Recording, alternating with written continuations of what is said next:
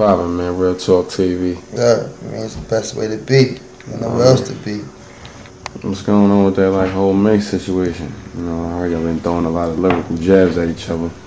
Basically, Mase is like doing what niggas do. You know what I'm saying? Niggas get around tough niggas and feel they gotta be tough.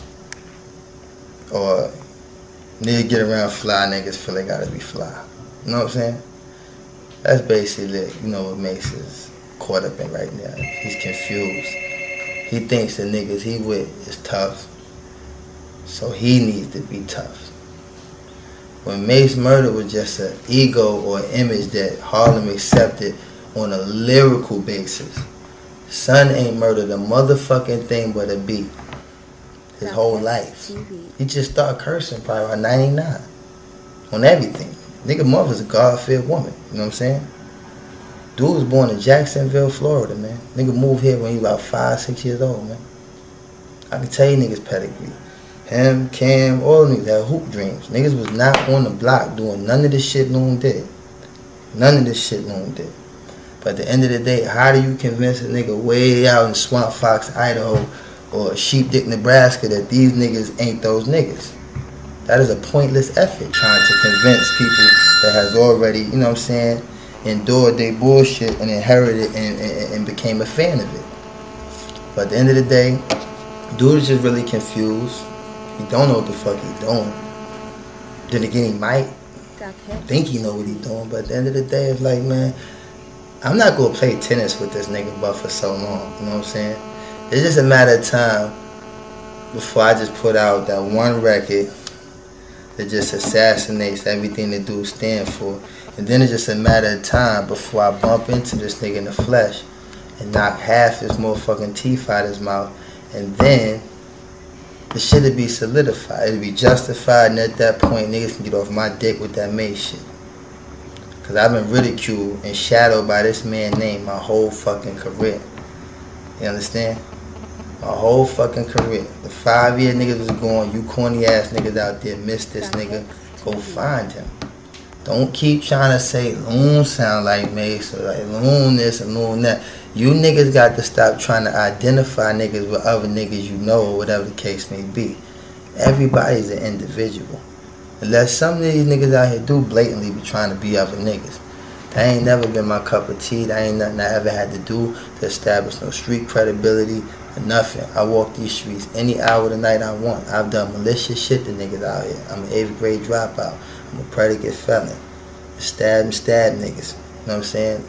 Goes on and on and on and on and on. But at the end of the day, y'all niggas got to get y'all shit together. Y'all got to start doing a lot more homework before y'all start crowning these niggas. Because everybody quick to crown a nigga. As soon as a nigga tell you no, or don't want to buy you a bag of smoke or something like that, now you don't want him to be the king no more. Y'all niggas got to get y'all shit together. It's not me, baby. I'm cool in my skin. You know what I'm saying? Fuck Mase. Mase is not, he's irrelevant to what's really going on out here. You know what I'm saying? Okay, Cam, Harlem, Harlem Dipset, Mase, whatever the niggas want to label himself. Because I know that Cam initially started that as his crew. That was his initial crew. Jim Jones might have took his shit and flipped it and turned it to some whole other gang banging bullshit.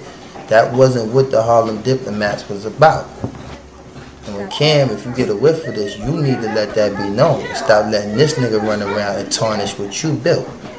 Cause dude was your fucking hype man.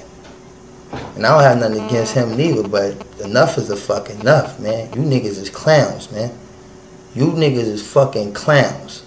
And y'all got niggas looking at me sideways while niggas is looking at y'all niggas like y'all niggas stand for something. The fuck out of here, man. You niggas is sweet, man. I said it, man. Y'all niggas is sweet. When y'all niggas get a whiff of this shit, man, call me, man. Find me. Look for me, man. I ain't been nowhere but where I been. You know what I'm saying? Y'all keep dressing up y'all little homeboys and shit, man. There's real niggas out here from the town. Put them niggas on. They can't rap, write them a fucking rhyme. Stop letting these little niggas y'all dressing up to come run up on y'all with these little nasty 16s or whatever the case may be. Fuck that shit. That's why other states is beating us, yo. Cause niggas is coming with it, man. Whether it's crunk, R&B, whatever the fuck it is. Niggas is coming with it, man. Y'all niggas is lost, man. For real. So I'm just here to tell all, man. Be on the lookout for it be perceived as the new Loon to y'all niggas, but it's really the old Loon. If you niggas had any fucking sense, like Loon is not a name that you just extract out of a GQ magazine or Cosmopolitan or some type of, you know what I'm saying, shit that just glorifies fly, fashion, or whatever the case may be. Loon is short for Looney. Loon, I got that name in LA, 89. My man's Phil Gangsta Crip. Started banging before you niggas in New York even thought about banging. Before you niggas even thought about putting a rag in your pocket or even trying to embrace the culture that come with gang banging. It's a lifestyle. Actually, it's a death style. It's not even a lifestyle. It's a death style. And a lot of you niggas ain't ready to die.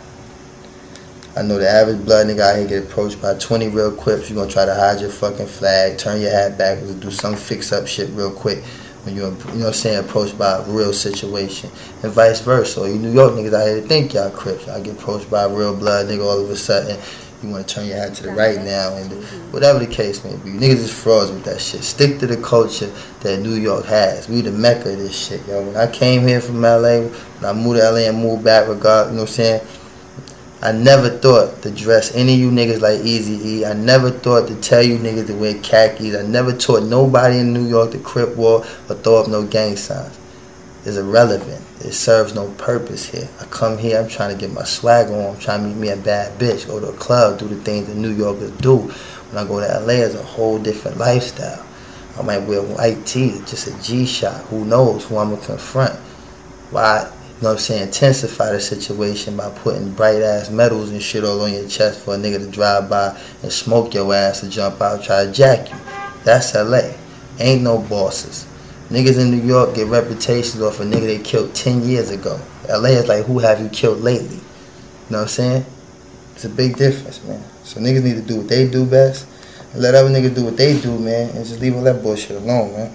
It was basically a new situation?